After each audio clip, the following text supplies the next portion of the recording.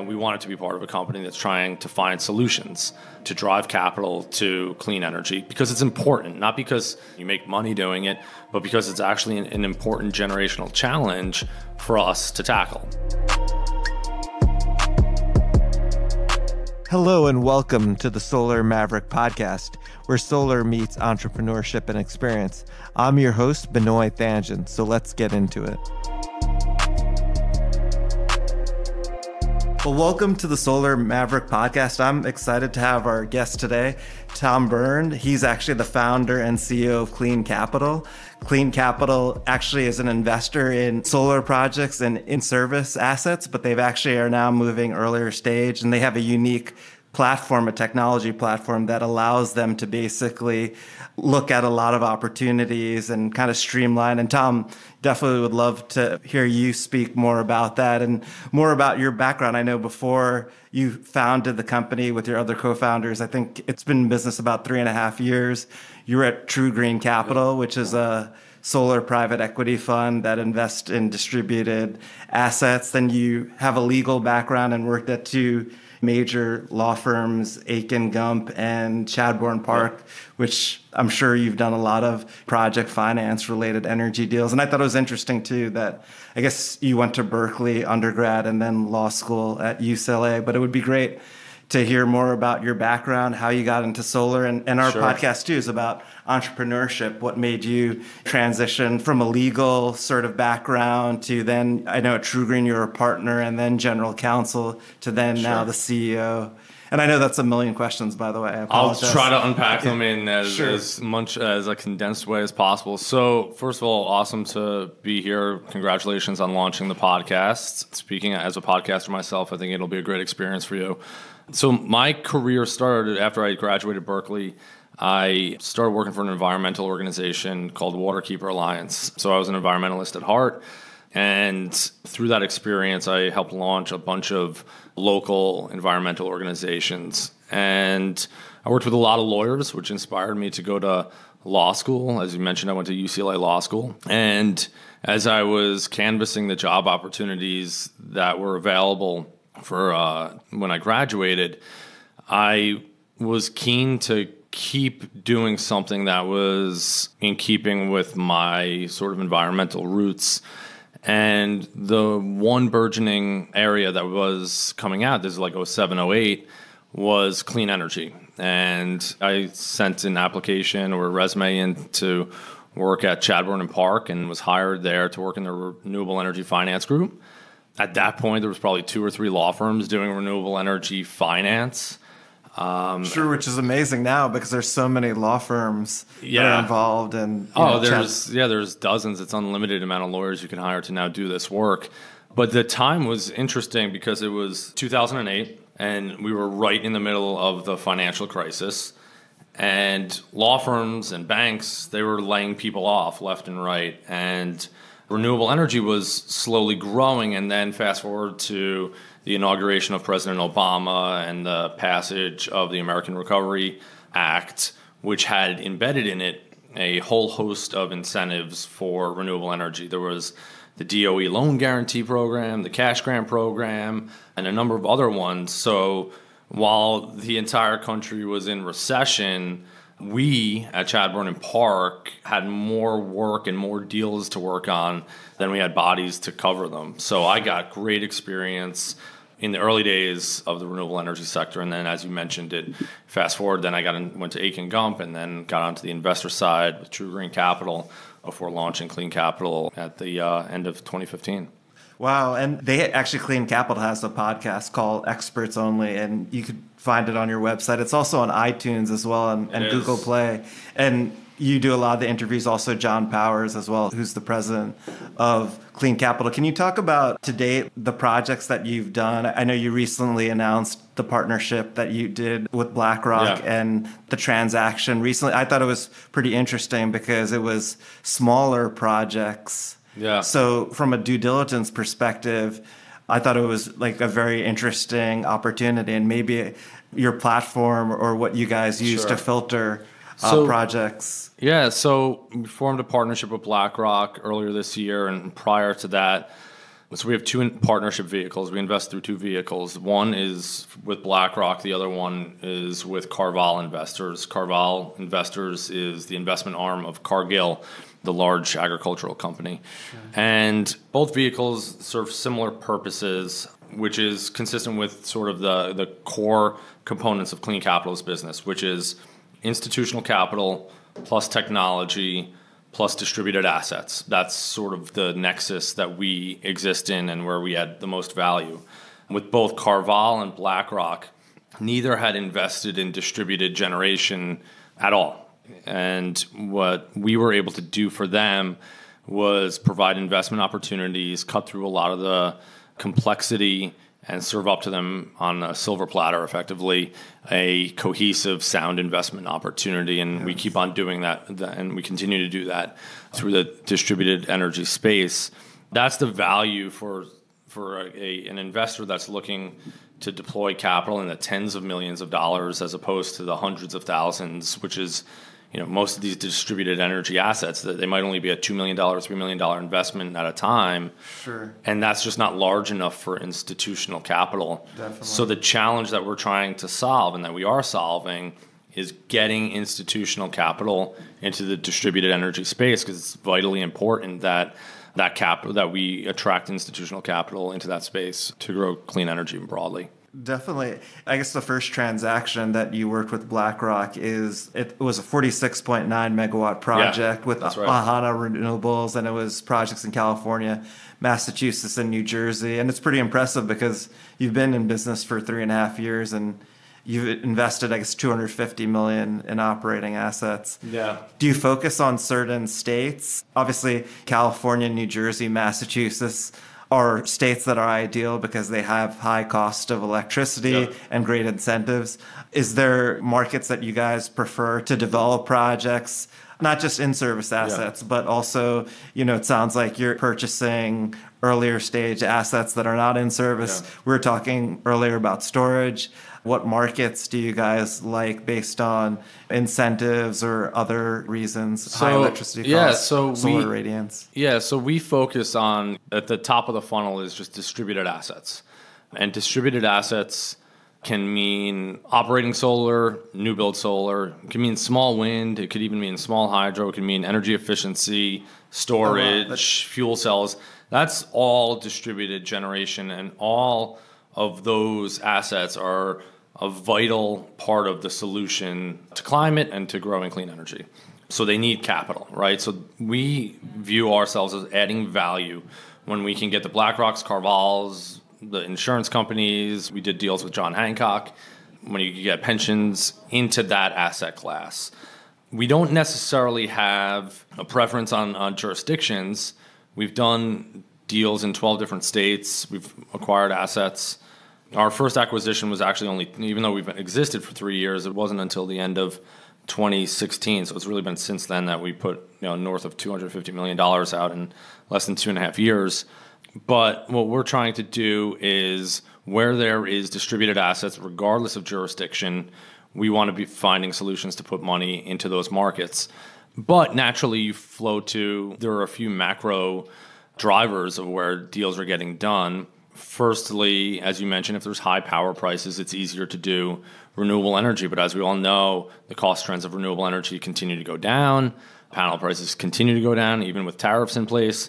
And there's going to be more states where solar is going to be and clean energy is going to be cost competitive, even if there's not very large electricity prices. So that's macro trend one. Macro trend two is where there's a lot of irradiation, where there's a lot of sunshine, especially for solar or wind, for wind projects. So that's sort of a macro driver. And then the third macro driver is incentives. And incentives can trump everything, because in New Jersey and Massachusetts, two huge states for renewable energy and huge states for solar, they obviously don't have the same sunshine as California, Arizona, or Texas, but they have a policy commitment in place that's really driving them into a leadership position in both solar and increasingly storage, which is super exciting the last few years. Definitely. How does clean capital differ from other investors? Obviously, what we've seen is, it's funny, a few years ago, people weren't comfortable with solar as an asset class. You're sort of big sort of investors, and it's pretty impressive to hear how you've been able to get big companies to be comfortable. How do you differentiate from other companies? Especially, I feel like it's so competitive now for assets and to purchase these assets. So we focused on a market where I think there's a need and where we add value, which is, as I keep saying, distributed generation. Sure. So firstly, I don't know if that distinguishes us from other companies, but that's an important component of our business. But when I think of what distinguishes us, there's two things that immediately came to mind. The first is we're flexible in what we can invest in. We are not a private equity fund, which your traditional private equity model is you raise a ton of capital, you have a very narrow box mandate of what you can invest in, and you spend the next 4 years investing in that narrow box, right? So in our business, a lot changes in 4 years, both from a return and risk profile, but also from new asset classes that come out. Like if you raised a private equity fund 4 years ago, you probably wouldn't be able to invest in storage very easily because it wasn't part of your investment mandate. At Clean Capital, we didn't want to be boxed in like that. As I keep saying, we wanted to be able to distribute cash and investment dollars throughout the distributed generation market. So we create investment vehicles with specific institutional investors that have specific purposes, but that does not limit us from creating another investment vehicle for energy efficiency or storage. With BlackRock, we're going to be investing in a lot of storage in the next 2 years. So we're able to be flexible. So that's distinction number one. Distinction number two is our belief in technology, software, and data analytics. So we've built a diligence as a service platform that we only use internally for ourselves, our investors, our lenders, and our law firms and advisors. And that diligence as a software platform tracks the entire life cycle of a transaction, which simplifies the investment process for us, from origination to diligence to acquisition to ultimately asset reporting and asset management. All of that is done through our proprietary platform. That streamlines the process and makes it simpler for us to analyze more efficiently and more accurately the assets that we buy. And then the third distinction, and one of the reasons why me and my co-founders, John Powers and Mark Garrett, who's our CTO, formed Clean Capital, is because we always wanted to be mission-oriented. We feel that there is a humongous challenge in front of us right now. As you read anything from the UN climate reports to any host of news publications reporting about hurricanes, fires, there's a huge generational challenge ahead of us. And we want it to be part of a company that's trying to find solutions, trying to do innovative things, press the limits a little bit to drive capital to clean energy, because it's important, not simply because it's for the bottom line and you make money doing it, but because it's actually an important generational challenge for us to tackle. And we want it to be, to the best of our ability, at the forefront of doing so. Definitely. Oh, that's amazing. And that's great to hear. And actually, John Powers used to work with President Obama in his, I guess there was a sustainability for the military. John's an amazing person. John served in Iraq. He's an Iraq war veteran. He served, actually, we met because he served with my brother-in-law. And then he came back from overseas, and he did a number of really cool things. He launched a program to help kids in Iraq after his experience, raised money to do that. Then he started to get into politics. He ultimately ran for Congress in 2008. That was unsuccessful. Ended up launching and helping to launch the U.S. Army's Renewable Energy Program in 2009, 2010. And then President Obama recruits him to become Chief Sustainability Officer for the federal government, where he enacted a lot of initiatives along with with Kate Brandt and a couple of others who had that same role. A couple of initiatives that were still benefiting from the greening of the federal government, the greening of the United States military services. He played a hand in a lot of that stuff before ultimately moving on to the private sector, and he couldn't help himself. He wanted to keep doing innovative things and pushing the needle, and that's how him and I partnered on Clean Capital. Sure. Oh, that's pretty amazing. So can you talk about, I guess this is a kind of a continuation, really, about entrepreneurship. What made you, obviously you worked for two very big law firms, you worked for a solar private equity firm. What made you say, hey, I'm going to do something on my own? Obviously with John and Mark, can you talk about that whole process? Obviously, it would just be really interesting to hear. So I left my Touche law firm job, I think in 2012, and that was concurrent with the birth of my first child. So my wife thought I was crazy when I did that. That was to go to True Green Capital. And I think I left then True Green.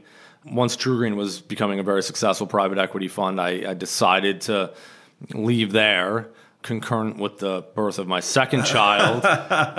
So my wife, again, thought I was even crazier. Now we've had our third child 3 months ago. Congratulations. And thank you very much. And Clean Capital is now off to the races and doing great stuff. And I promised her that there will be no change of plans with Clean Capital. But that's an amazing story, by the way. That shows that you actually have an appetite for taking calculated risk and believing in yourself and what you're doing. Yeah, it's a longer story in how I came to tolerate risk, but life's too short, right? And the risk that you perceive is not as big a risk as it really is. Yeah. It's more fearful when you look out at the risk than when you're actually living in it. So looking out at leaving a law firm job to work as a partner of a young burgeoning private equity firm looked risky from the outside looking in, and then when you get in there, it becomes a much more tolerable risk. Sure. And the same could be said of when we started Clean Capital. But there is a risk tolerance that you have to find acceptable. I think most people don't find it acceptable, and that's why they don't get into entrepreneurship. But I would encourage people to evaluate the risk in the grand scheme of things. And if you do that, you may find that it's much more tolerable. But I left True Green, which is a great firm, and I'm great friends with all of the guys there, and they're doing great stuff. But it was because I started paying much closer attention to data analytics, software technology, and I knew there was a lot of really exciting things happening in other sectors of fintech, as it's been dubbed. And the very solutions that others were embracing and utilizing in real estate and consumer loans, I thought there was a lot of kernels of that to be applied to clean energy, and that would be part of a solution to drive more capital into clean energy. So as I kept evaluating the opportunity, it got increasingly more interesting for me. And then John and I started actually thinking about this in 2014. Mm-hmm. And before we finally, towards the end of 2015, said, we think we talked to enough people, we evaluated the risk, and we decided, there's something really interesting here if we can couple institutional capital with technology and flow that capital into the distributed energy space. We thought there was a really interesting business model. There was tons of ups and downs along the way that we never would have expected, but in 2018 for us was really a breakthrough year. The business model crystallized. We signed some amazing partnerships, and we feel great about 2019. That's great. Congratulations. You kind of mentioned this is actually kind of goes into my other trend is what tips do you have for someone who wants to be an entrepreneur? I know you mentioned about understanding the risk that's involved and that the risk probably is not as big as you thought it was going to be. What other suggestions would you have for someone who... There could be suggestions, or what characteristics do I think people should reflect upon before they take the risk is, first of all, are you willing to work hard? It's sort of a precondition that you're willing to work hard to be successful. Are you competent? Do you have like a core skill set that the market needs and that will help grow your company? In other words, like if you're not a software engineer, I don't suggest launching a company to build the next Twitter or something like that. And looking at your business model or what you're trying to do, is there a value in the market? And I think you have to ask yourself really hard those questions. Can I work hard? Do I have the competencies? And is there a value proposition here? And hopefully the answer to all those is yes. So that's like a starting place. And then you have to reflect even more on whether you're ready to bear the risk and the ups and downs of starting a company. The early stages are... the first year, I mean, even to this day, we're 3 years old and there's still tons of challenges. But certainly in the first year where you probably don't have any revenue or very little revenue, no investors were really knocking on your door to invest in the company, or at least this was our experience, right? Yes. We had a handful of investors who were interested and one seed investor who ultimately took the risk on us. So just not having revenue and then having to find investor dollars, the paranoia of how do you keep the ship afloat for that first year is intense. So you have to be willing to bear that. But like I said earlier, like after you run through your checklist on this stuff and whether it's the right thing for you, if you have the appetite to do it, to be an entrepreneur, you got to do it because that bug is not going to go away. And you don't want to wake up with grandchildren and just a story about something you were going to do rather than having actually tried to do it. I think that's huge. It's better to try than have that regret. Yeah. And I think that's huge. That's a great point. Yeah. And life's too short, as you mentioned again, What's the saying from, I think it was Steve Jobs or someone, life's too short to live someone else's dreams. And true. I think that makes sense. That's a great quote. Yeah. Going back to something that you mentioned, that with BlackRock, they have a mandate for storage. Before we went on the podcast, we were talking about, obviously everyone's talking about storage, everyone's trying to figure out, and we're talking about different markets that you guys are looking at for storage. Can you talk about which markets that you like and why, and how do you look at, are you looking at coupling solar plus storage, which we kind of talked about, which you could talk about as well? Are you also looking at standalone storage as well? Are you open to... So before we started the podcast, we discussed an opportunity that Clean Capital worked on and to buy a bunch of storage assets, and we ended up not doing it. But what I learned from that experience was, whereas I thought we were late to the game as investors in storage, that taught me that there weren't a lot of investors in the space. There was a lot of talk about participating in storage investing, but there wasn't a lot of dollars actually flowing into it. So I actually now kind of feel like we're at the earlier stages of the investment cycle. But it's a very important piece of the puzzle, whether you look at the duck curve in California and the burgeoning duck curve in Massachusetts. I think that the need to address the influx of clean energy to the grid, the need to do that is helped by storage, right? I don't know if it solves it. So it's an important piece of the clean energy puzzle. So if that's the case, then we want to be at the forefront. Clean Capital wants to be a progressive investor into the storage space.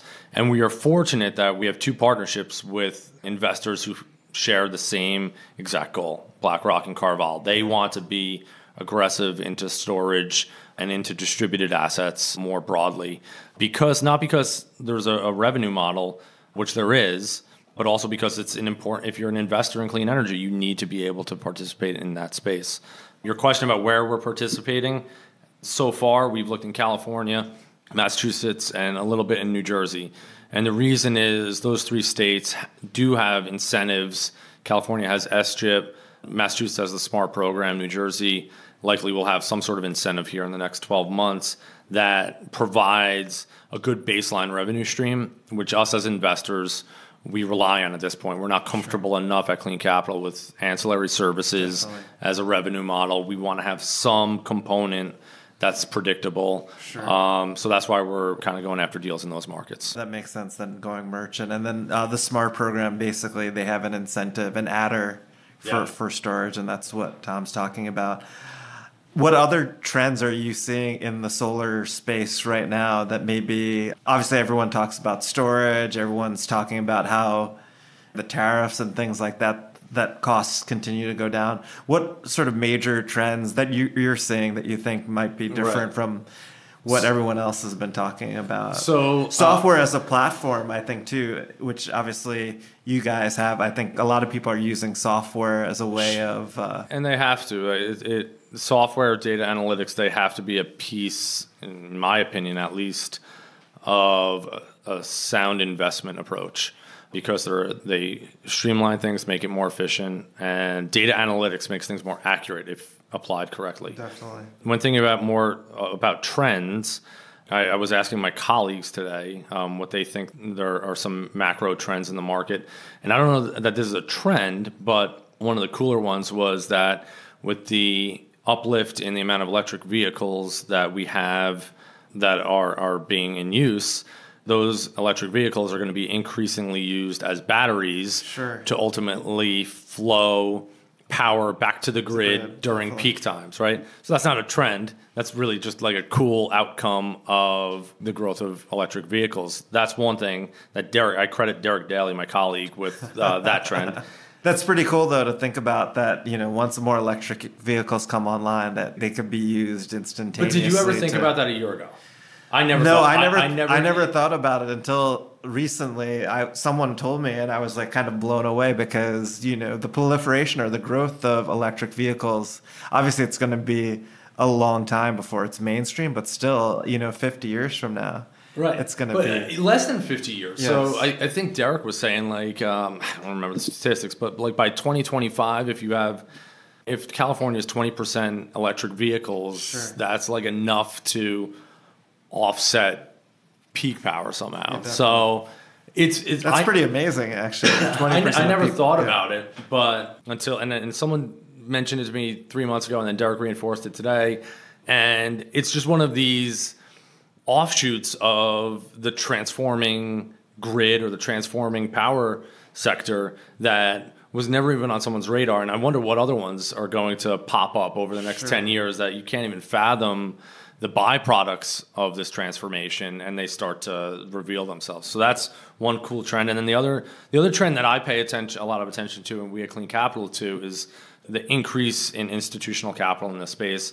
And it's woefully inadequate at this point to address climate change or fundamentally transform the power sector.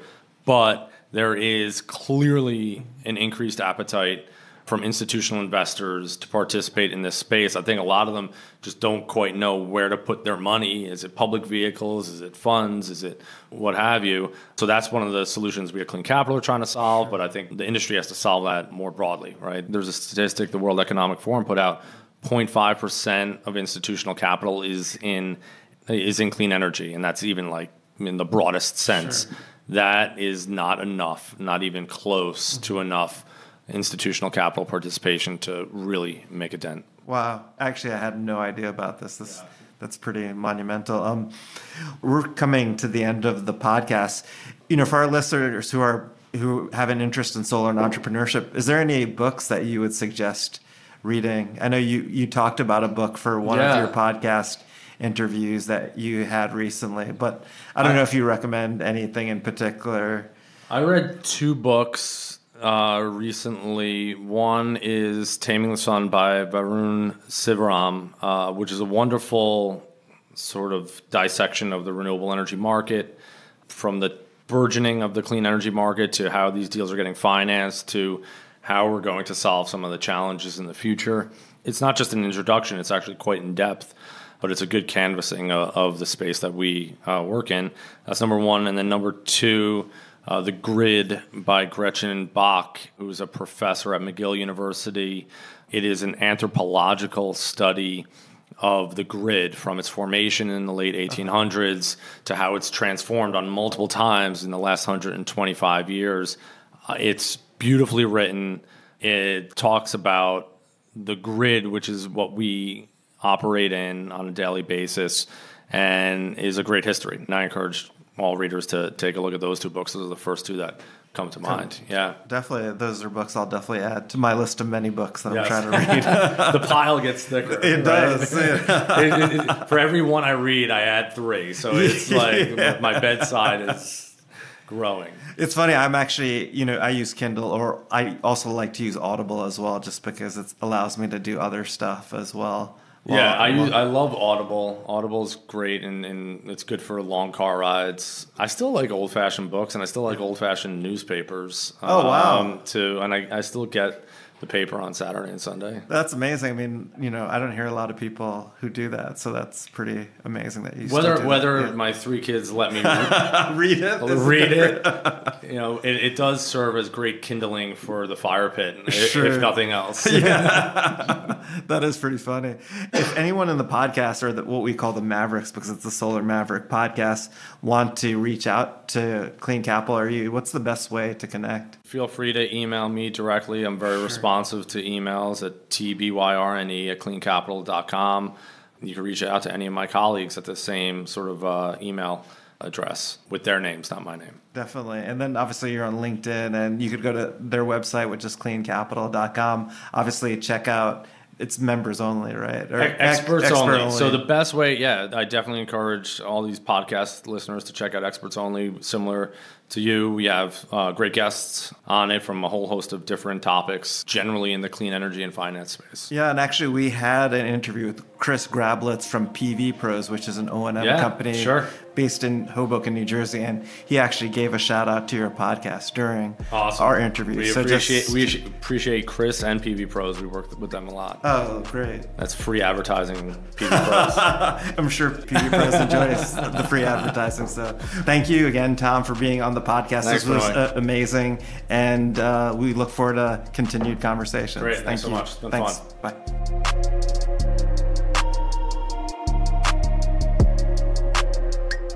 Thank you so much for listening. If this content is delivering value to you, please go to iTunes and Stitcher Radio and leave us a 5-star review. That helps us build this community, and that's what we're all about right now.